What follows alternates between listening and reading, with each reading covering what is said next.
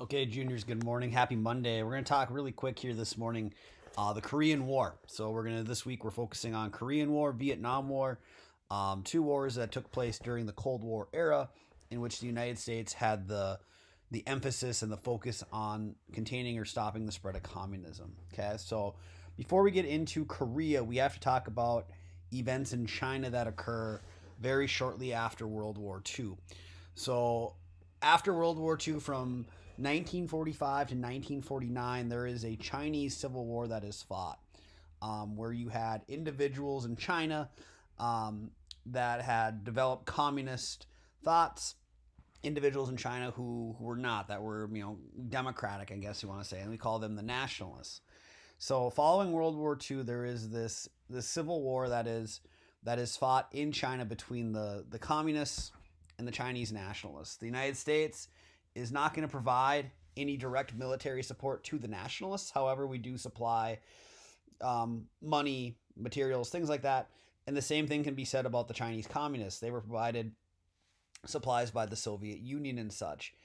Eventually, what does happen is the communists are going to win this war. The Chinese nationalists are going to flee to the Asian island of Taiwan, and China in 1949 becomes communist. Mao Zedong, Chairman Mao, becomes the communist leader of China.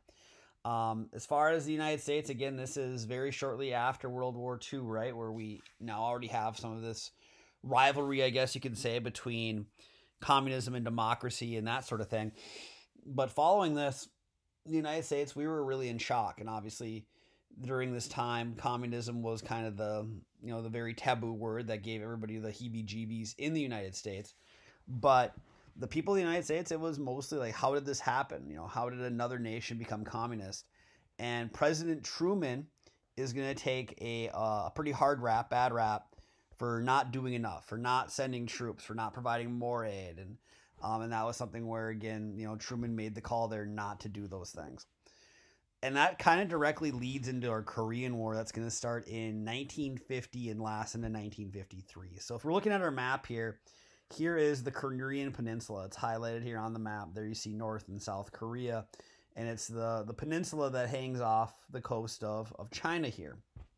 And so following China becoming communist, there was some influence there. And the other thing here is with World War II is in the northern portion of the Korean Peninsula, the Soviet Union had gotten the Japanese forces there to surrender. And in the southern portion of Korea, the United States had gotten the Japanese forces there to surrender. So now, again, kind of that same U.S. and Soviet influence. So the Soviet Union is going to become very influential in the north. Again, communism, United States, freedom, democracy, becomes very influential in the South. And following World War II, it was kind of undecided what to do with Korea. So it is decided is to split Korea in half, essentially. And you see the border here between North and South Korea right at the 38th parallel, right? The 38th line of latitude north for us to find geographers. And eventually what happens is, unexpectedly, in June of 1950, the Koreans in the north, the communists, or the more so communists, are going to invade South Korea. And it was kind of like unexpected. Both they had been talking about with the United Nations, how do we make Korea unified? What does that look like? Obviously, the North Koreans and the Soviet Union wanted a unified Korea to look communist. The United States and the South Koreans wanted it to be, unified but democratic. And so the talks in the UN kind of, were very heated, obviously, especially when you had like the U.S. influence, the Soviet influence, etc. And in June of 1950, really without any warning or anything like that, the North is going to invade the South. And the troops from the North were aided by the Soviet Union, by their money and materials, not Soviet troops. And the United States is going to back the South by sending troops. Okay, and that was something I think that Truman had made that call based on the fact that some of the bad rap he had taken about what had happened in China previously. So again, the United States, this is a conflict that we will become directly involved in with direct military support. About 500,000 U.S. troops are going to serve in this war. Now, the other thing about Korean War too is Congress never formally declared war, so it wasn't quote unquote a technical war like how we had declared war during World War II and that sort of thing. But the United States gets directly involved.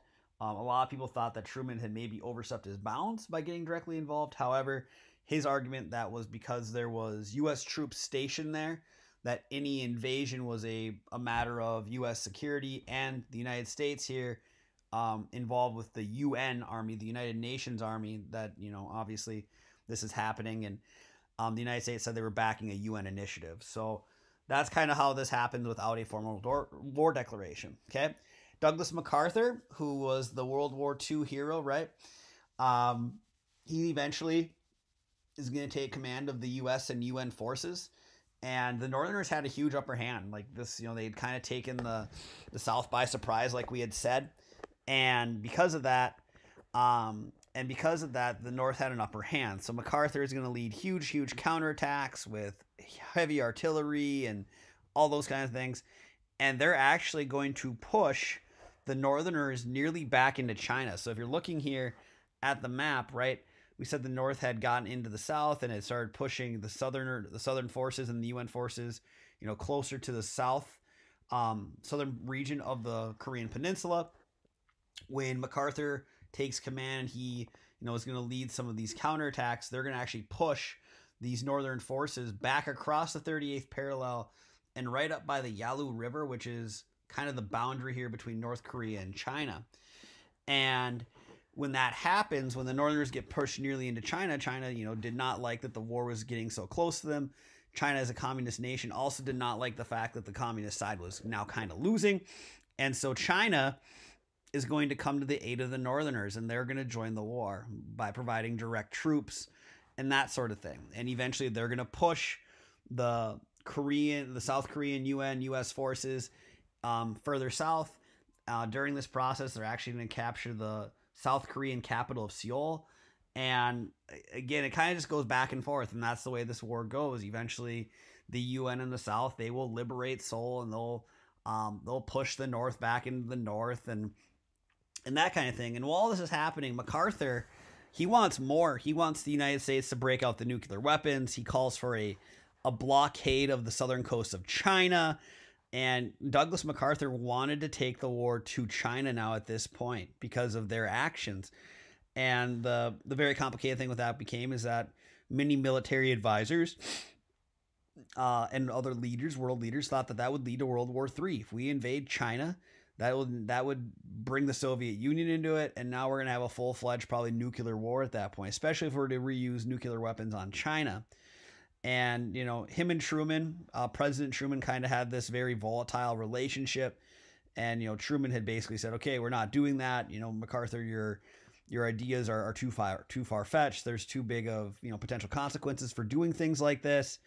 MacArthur goes to the media and starts kind of bad-mouthing Truman. And then in April of 1951, I believe, Truman is going to fire Douglas MacArthur, the war hero. And again, MacArthur was a very famous person with the United States public. And once he gets fired, there was a lot of people initially that were so mad at Truman for doing that. And it's interesting that when MacArthur returned home back to the United States, they actually had a big parade for him in New York City after he'd been fired. And, the American public was pretty upset about this right away initially. In time, though, they kind of forget and, later kind of decide that, hey, actually, it was probably the best idea that MacArthur was relieved of his duty. As far as how this war ends, so it's going to end in 1953 after there's about 60,000 American deaths and even more Korean deaths. But the war is going to end in a stalemate. The Soviet Union kind of asked for that, actually, out of nowhere. And what's going to happen is in 1953, the two sides are going to meet, the North and the South. They're going to meet in a city along the 38th parallel, and they're going to sign an armistice, not a peace treaty, right? A peace treaty is different, right? But they're going to sign an armistice to agree to stop fighting. And to this day, a treaty has still never been signed. There's been talks of it. And, North Korea in the news recently with the potential death of Kim Jong-un, right? There's a lot of things that can be said right now. But the way this Korean War ends is there is a creation of a demilitarized zone between the North and the South.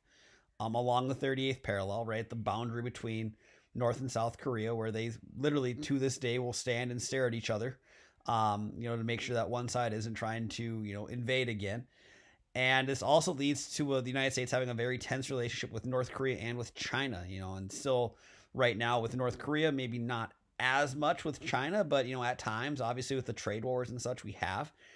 But the other big thing that comes out of this, and this is kind of what leads us into the Vietnam era, is the United States decides that essentially, that we were successful by not allowing communism to spread across the entire Korean peninsula, and that this policy of containment is workable, that we can contain communism, whether it's with military action or aid or however. And what this does lead to is the United States eventually stationing more and more troops in Asia. In present day, the United States, we have a very high number of troops located in South Korea. And this is something that kind of leads into Vietnam, when the United States, again, will fight another war of communist containment in Southeastern Asia. As always, please let me know if you have questions. Have a good rest of your day.